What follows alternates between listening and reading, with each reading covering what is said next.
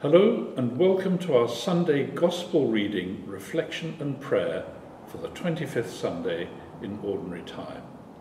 The Holy Gospel according to Matthew. At that time, Jesus told his disciples this parable.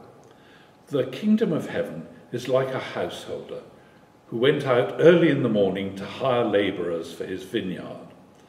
After agreeing with the labourers for a denarius a day, he sent them into his vineyard, and going out about the third hour, he saw others standing idle in the marketplace. And to them he said, "You go into the vineyard too, and whatever is right I will give you." So they went. Going out again about the 6th hour and the 9th hour, he did the same.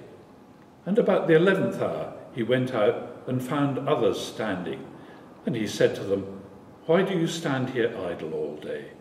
They said to him, "Because no one has hired us." He said to them, "You go into the vineyard too." And when evening came, the owner of the vineyard said to his steward, "Call the labourers and pay them their wages, beginning with the last up to the first." And when those hired about the 11th hour came, each one of them received a denarius.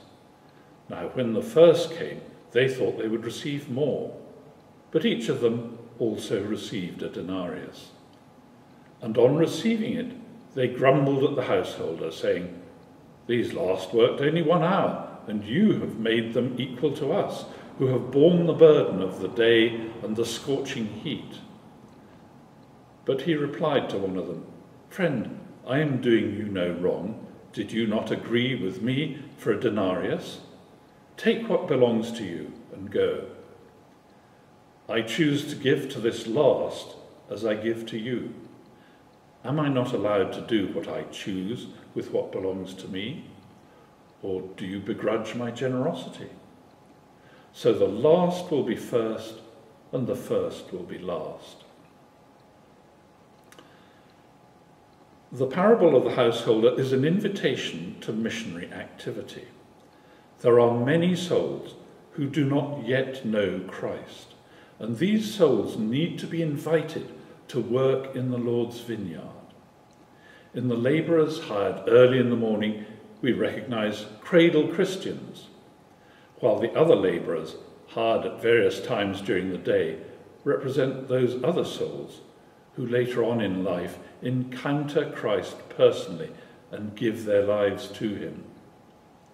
We should be grateful to God for the work of evangelization that missionaries everywhere continue to carry out for the good of souls, inviting them to come and work in the Lord's vineyard. But working in the Lord's vineyard is nothing else than winning souls for Christ. This is a duty incumbent on every Christian as members of God's household. St. Gregory the Great says, "Each one should examine in themselves to see how energetically they are working in the vineyard of the divine sower." Perhaps we have not dedicated everything we have to the service of the Lord. The people who really work for him are those who are anxious to win souls and bring others to the vineyard. As people of the sea, we meet persons from different walks of life. There is great opportunity for apostolate, great opportunity to give witness to the Christian faith.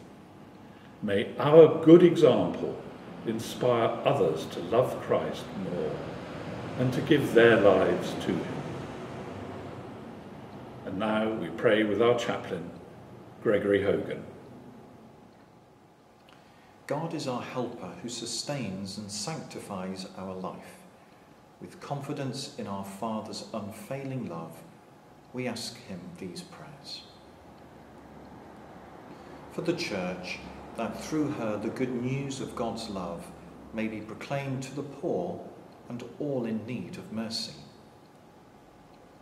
That God's bounteous kindness will transform the hearts and minds of those who govern and legislate.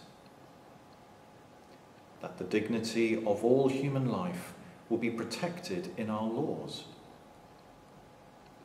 For the conversion of all those whose lives are dominated by envy, violence, or hatred.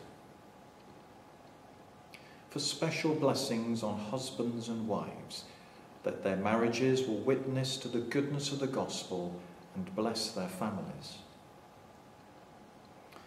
For the grace to evangelize our own country on this home mission day through the witness and fruits of sincere faith. We present all our prayers to Our Lady, Star of the Sea.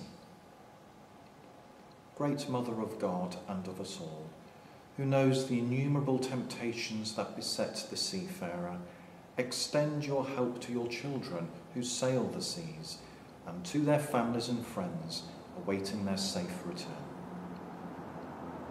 Let us pray. God of all goodness, your ways are not our ways. You treat us with a love we could never have deserved. You grant us a salvation we could never have imagined through the death and resurrection of Jesus Christ, which we celebrate on this holy day. Make us faithful agents of your bounty to all peoples, through the same Christ our Lord. Amen.